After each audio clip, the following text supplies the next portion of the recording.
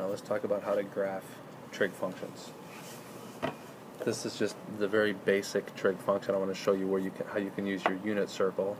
There's my unit circle to graph the sine and the cosine function. So let's just start with the sine of x. So f of x equals the sine of x. I'm going to show you how you can use your unit circle to quickly and easily graph it. So whoops, I said sine. I wanted to say cosine. Because notice that I've highlighted on the unit circle all of the cosine values. So for 0 degrees, the cosine is 1. So this is x is in degrees, and f of x is up here. So that's the cosine. So what's the cosine of 0 degrees? Is 1. So that's up here. When 0 degrees, the cosine of 0 degrees is 1. So 0 degrees, just say 1. Okay. And we can do that. I'm skipping 30 degrees. Notice what I'm doing. And I actually wrote this in radians. So let me even change this to radians. You could do it in radians or degrees, but notice how I put my intervals in radians.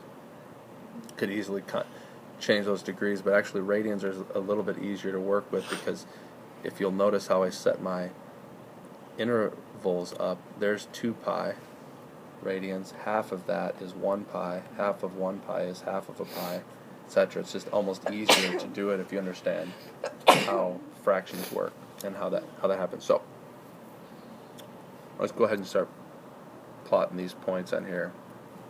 At pi over 2, the sine or the cosine is 0, so there's that point. At pi, which is right here, it's -1. God bless you. At 3 pi over 2, which is down there, it's back to 0 again. And at 2 pi, it's back up to 1. So you'll see, and let's even plot these other intermediate points. Let's plot the ones in between. Where's root 2 over 2?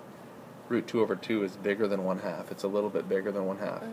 So that's going to be right here. This is going to be pi over 4, because it's halfway to 0 from pi over 2. See how it's halfway? So that's going to be, here's 1/2 right here. That's going to be a little bit bigger than 1/2. This one right here, root 3 over 2, is even bigger than that. It's going to be like up here. And notice that that's not halfway between here. Pi over 6 is like right here. It's close, a little bit closer to pi over 4 than it is to 0. So it's not halfway in between. Same with 60 degrees. Pi over 3 is like right here.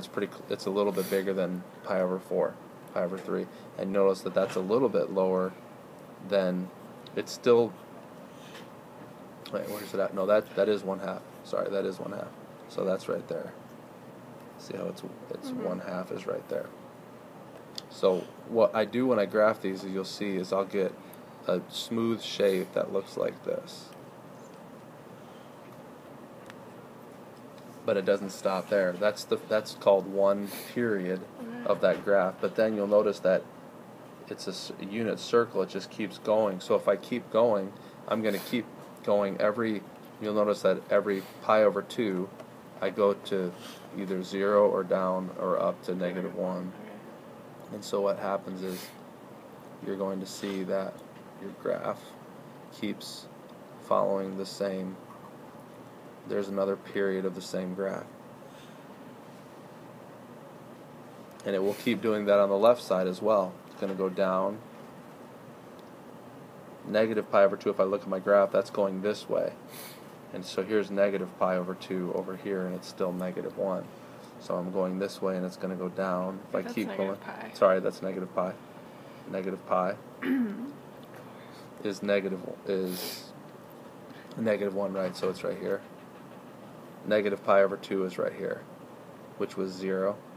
So that was that point right there that I put down before. And then it would go up to here, and it'll go all the way up to here. So you're going to have this, that's the peak of your graph, and that's the bottom of your graph. and you're going to learn how to graph in general using this same process. Let's take a look at the sine graph real quick. Now let's look at the sine. Let's do this in green, or in blue rather. So you'll notice here's the sine of 0, which is 0, so it starts right there.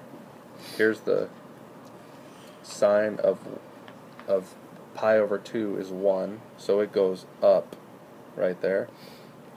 The sine of pi is 0, so it's back down here to the middle. The sine of 3 pi over 2, sorry, is that one right there, is negative 1, so it goes down there. And the sine of 2 pi, that's 2 pi as well as 0, is back to 0. So this one looks very similar. In fact, I'm going to blow your mind with a little explanation. It looks just like the cosine graph, except it's what? Skinnier. It's shifted over how much? Pi over 2. 90 degrees. It's shifted over pi over 2, or 90 degrees. That's what it's done. It's shifted. And what do 90 degrees? 90 degrees is complementary. That's where you get cosine and sine from, because they're complementary angles. It's crazy. If you add, well, anyway, I won't get into it any more than that. But that's where the cosine comes from. People always ask, why isn't the cosine 1 over sine? It's because those aren't reciprocal angles; they're co-angles.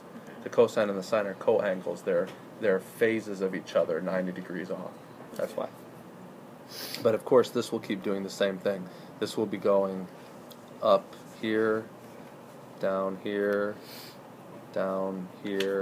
and up to here. So your graph is going to keep going. It's going to keep going, but it's again going to be off by 90 degrees all the time. So your sine and your cosine graphs look the same because they are complementary functions of each other. They're co-functions of each other. Yeah, but don't they look different when it's like just one period?